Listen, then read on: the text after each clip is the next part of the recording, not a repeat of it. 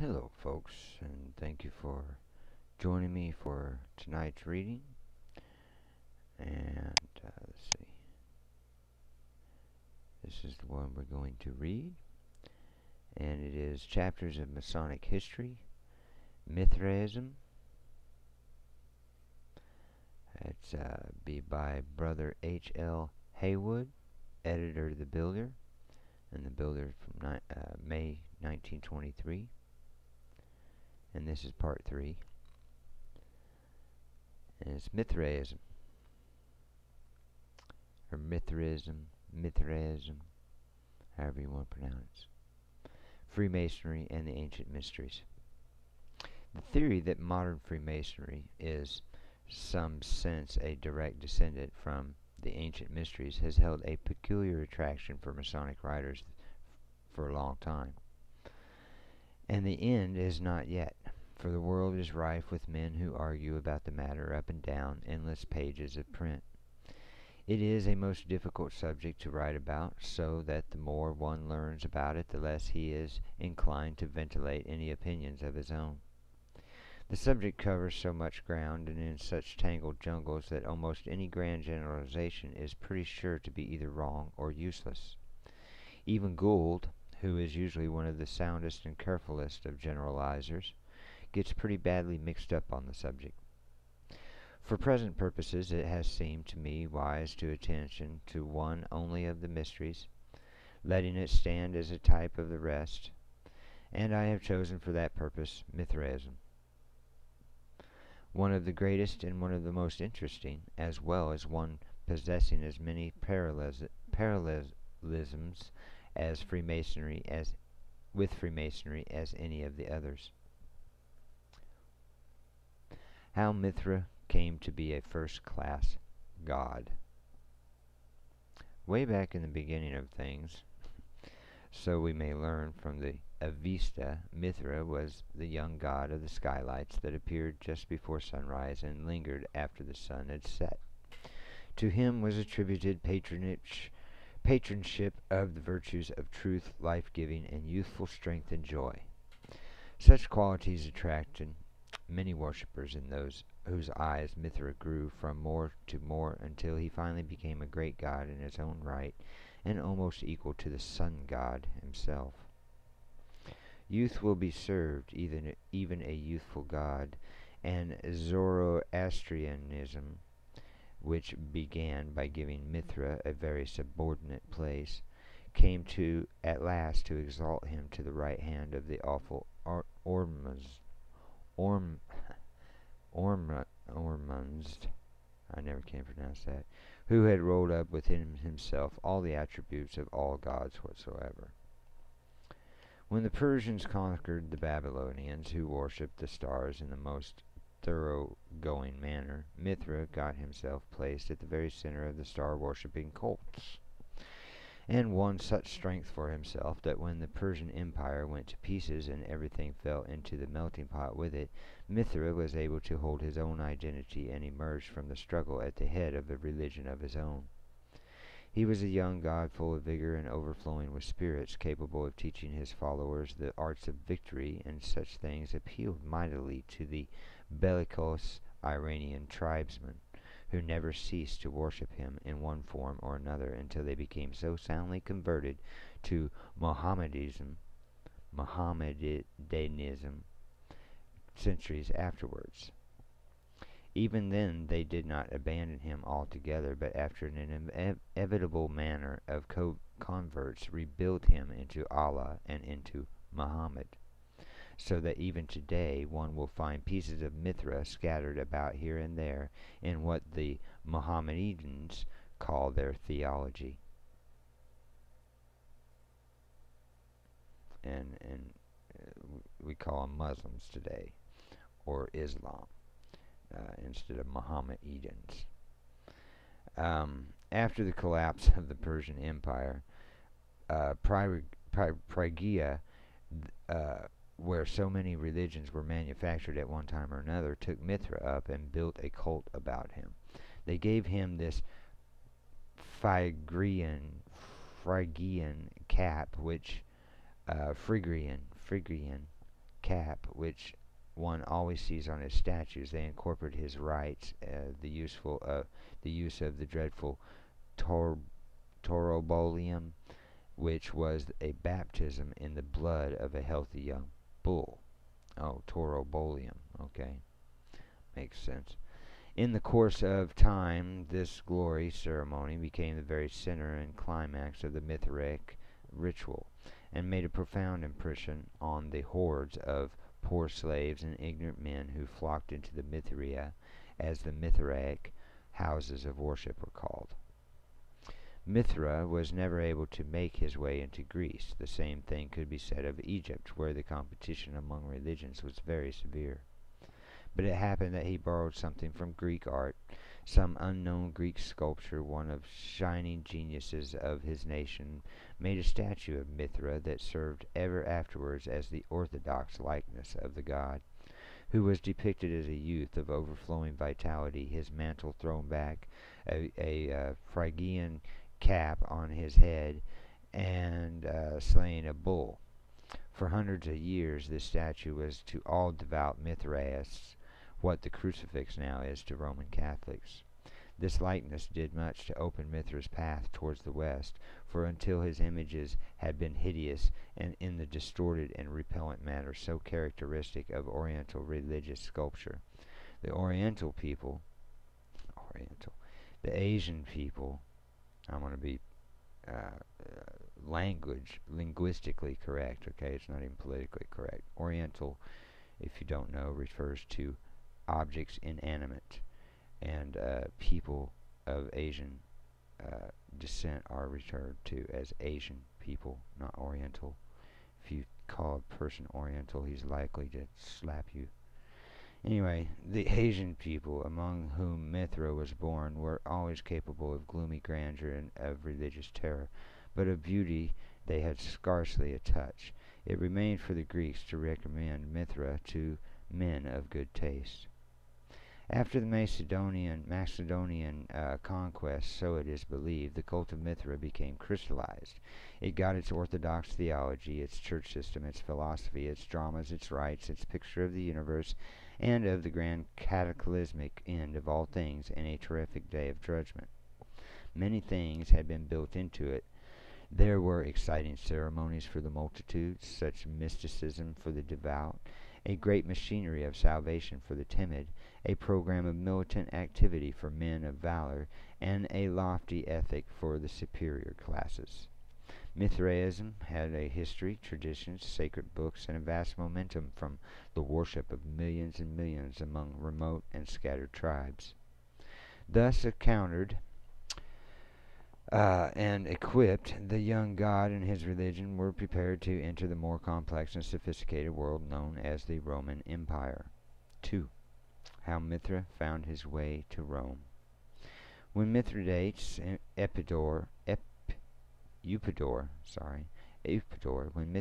Mithridates Epidor, who hated the Romans with a virulency like that of Hannibal, and who waged war on them 3 or 4 times, was utterly destroyed in 66 B.C., and his kingdom Pontus was given over to the dogs.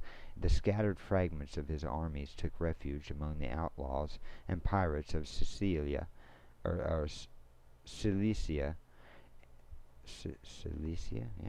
and carried with them everywhere the rites and doctrines of Mithraism.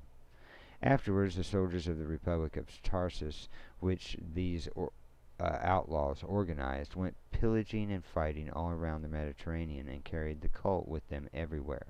It was in this unpromising manner that Mithra made its entrance into the Roman world. The most ancient of all inscriptions is one made by the freedmen of Flavins at about this time. In the course of the time, Mithra won to his service a very different and much more efficient army of missionaries. Syrian merchants went back and forth across the Roman world like shuttles in a loom, and carried the new cult with them wherever they went. Slaves and freedmen became addicts and loyal supporters. Government officials, especially those belonging to the lowlier ranks, set up altars at every opportunity, but the greatest of all the propagandists were the soldiers of the various Roman armies.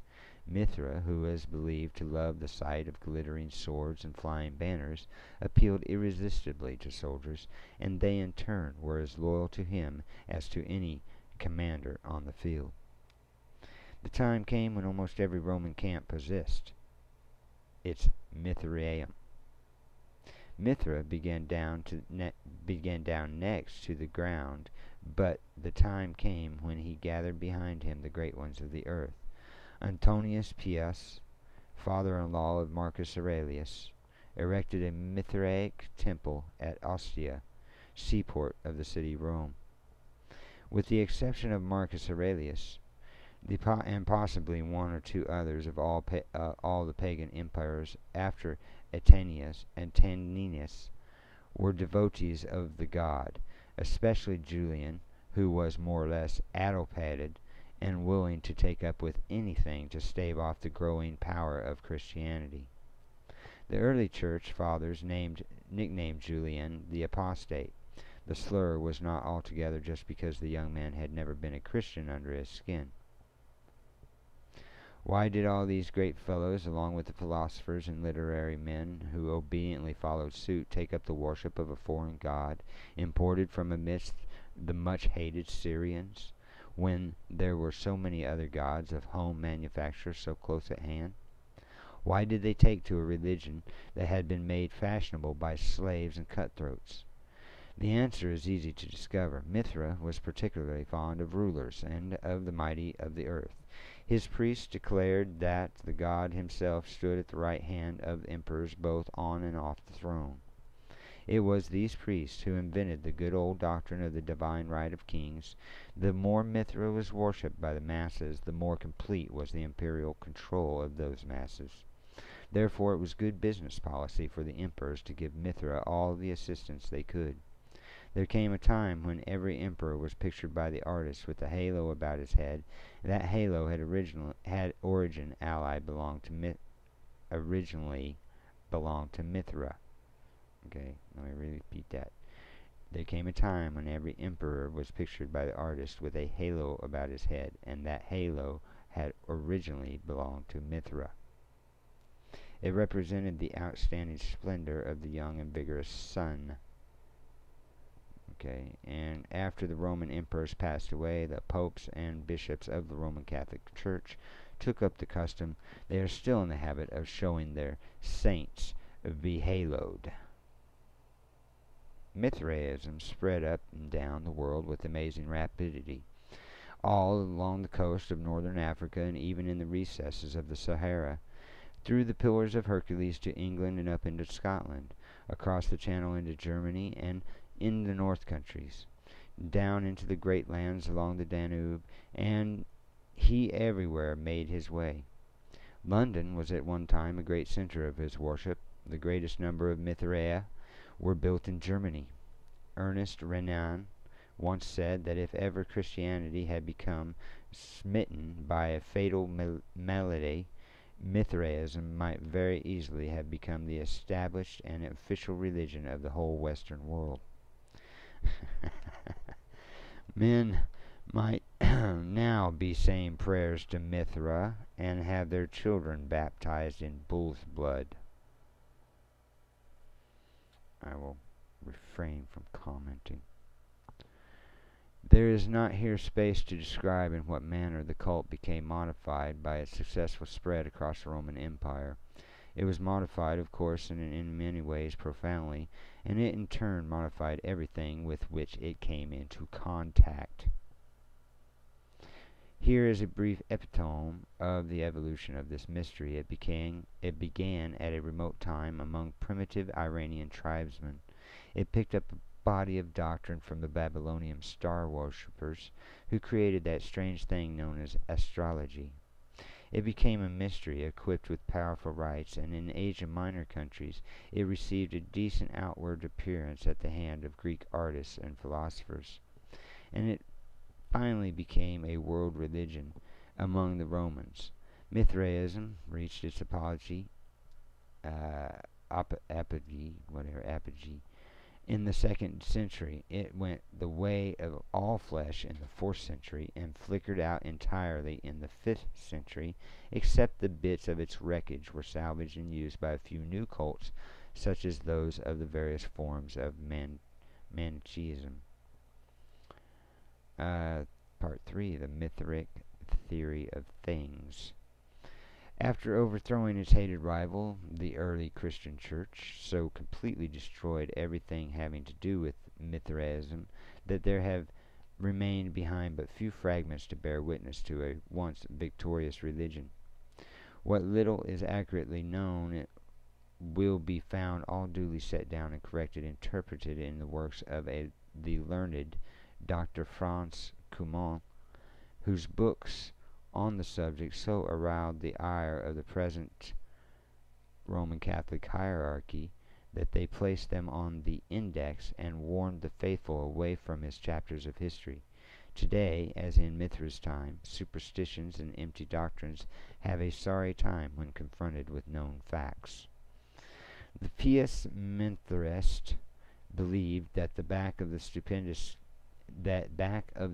scheme of things was a great and unknowable deity, Osmizund by name, or Osmizund.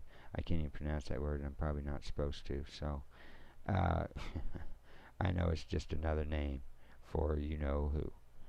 And so, anyway, just like Mithra is. And so that Mithra was his son.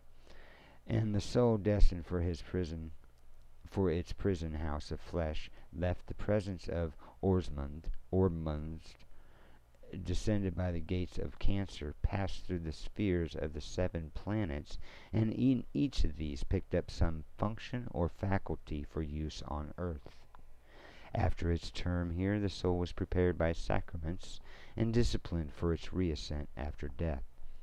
Upon its return journey, it underwent a great ordeal of judgment before Mithra, leaving something behind it in which in each of the planetary spheres it finally passed back through the gates of Capricorn to the ecstatic union with the great source of all. Also there was an eternal hell, and those who had proved unfaithful to Mithra were sent there.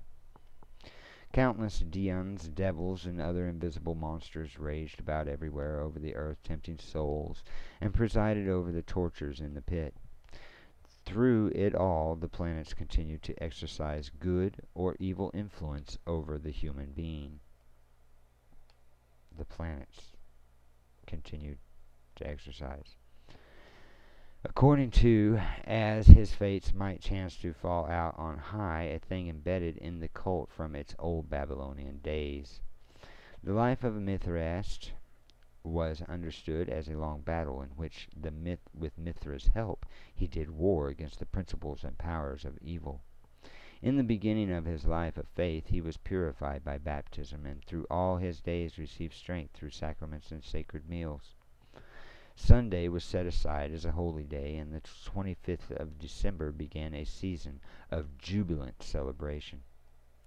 Mithraic priests were organized in orders and were deemed to have supernatural power to some extent or another. It was believed that Mithra had once come to earth in order to organize the faithful into the army of Ormuzd. He did battle with the spirit of all evil in a cave, the evil taking the form of a bull. Mithra overcame his adversary and then returned to his place on high as the leader of the forces of righteousness and the judge of all the dead. All Mithraic ceremonies centered about the bull-slaying episode. The ancient church fathers saw so many points of resemblance between this cult and Christianity that many of them accepted the theory that Mithraism was a counterfeit religion devised by Satan to lead souls astray. Time has proved them to be wrong in this, because at bottom Mithraism was as different from Christianity as night from day. Well, yeah, it sounds different.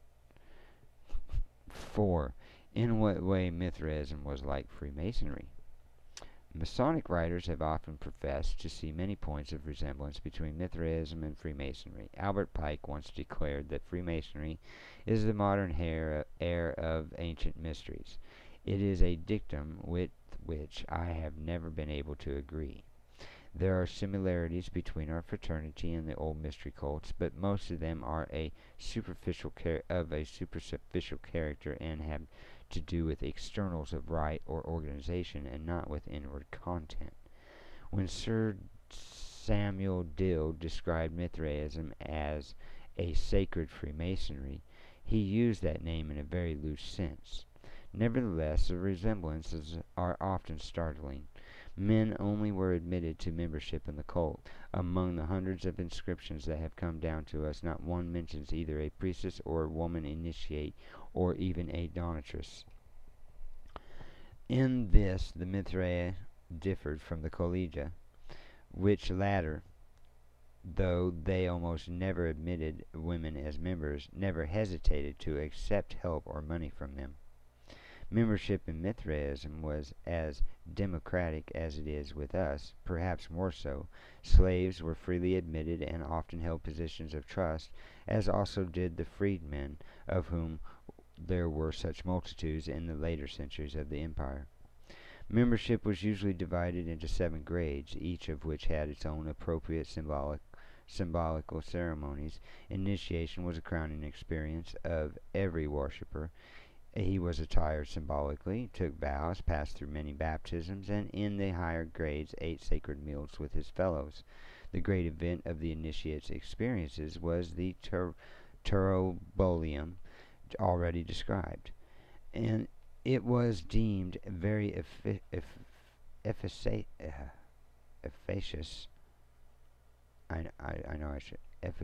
Efficacious.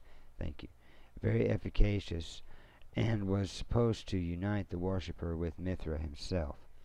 A dramatic representation of a dying and rising again was at the head of all these ceremonies. A tablet showing in bas relief Mithra's killing of the bull stood at the end of every Mithraeum. This Mithraeum, as a meeting place or lodge, was called, usually cavern-shaped, to represent the cave in which the god had his struggle. There were benches or shelves along the side, and on these sidelines the members sat. Each Mithraeum had its own officers, its president, trustees, standing committees, treasurer, and so forth, and there were higher degrees granting special privileges to the few. Charity and relief were universally practiced, and one Mithraist hailed another as brother. The Mithraic lodge was kept small, and new lodges were developed as a result of swarming off when memberships grew too large. Manichaeism, as I have already said, sprang from the ashes of Mithraism, and St. Augustine, who did so much to give shape to the Roman Catholic Church and theology, was for many years an ardent Manichae, and through him many traces of the old Persian creed found their way into Christianity. Out of Manichaeism, or out of what was finally left of it, came Polytheism, and out of Polytheism came many strong medieval cults: the pottery, the Waldenses, the Huguenots, and countless other such developments. Through these various channels, echoes of the old Mithraism persisted over Europe, and it may very well be, as has often been alleged, that there are faint traces of the ancient cult to be found here or there in our own ceremonies or symbolisms.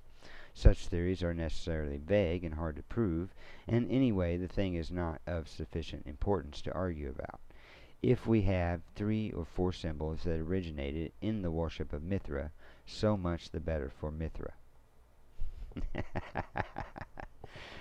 After all is said and done, the ancient mysteries were among the finest things developed in the Roman world. They stood for equality in the savagely aristocratic and class-riddled society. They offered centers of refuge for the poor and the despised among the people little given to charity, and who didn't believe a man should love his neighbor.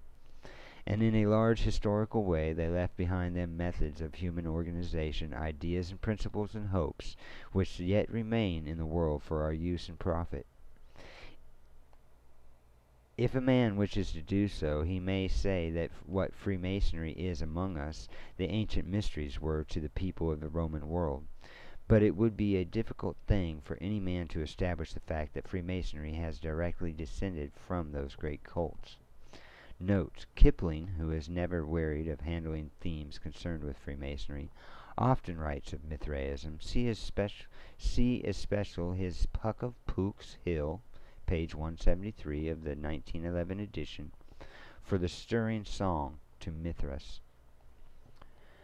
Works consulted in preparing this article: The Secret Tradition in Freemasonry, Volume 2 by Edward Waite, Book of Acts, Expositors, Mystery Religions in the New Testament by Sheldon, Roman Society from Nero to Marcus Aurelius, Sir Samuel Dill, the works of Franz Cumont, L'École de Mithra, Gasquet, on Isis, Osiris, Plutarch and the Life of Pompey, Plutarch, Annals Tactius, Corpus Inscriptionum Latinarum, Mithras Liturgy, and it just goes on. It's just you can read if you're interested in the sources here. I'll hold it here for a second. You can check them out. Mackey's Encyclopedia, Revised Edition, a la Babylon, Egyptian Mysteries, etc. And she gives the pages there. So, I mean, yeah, that would be a modern day possible reference if somebody wanted to look up the inspirations behind this article.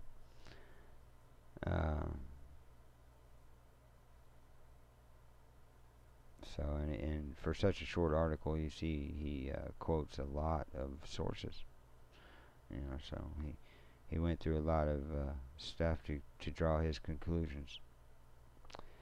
And that will conclude this one.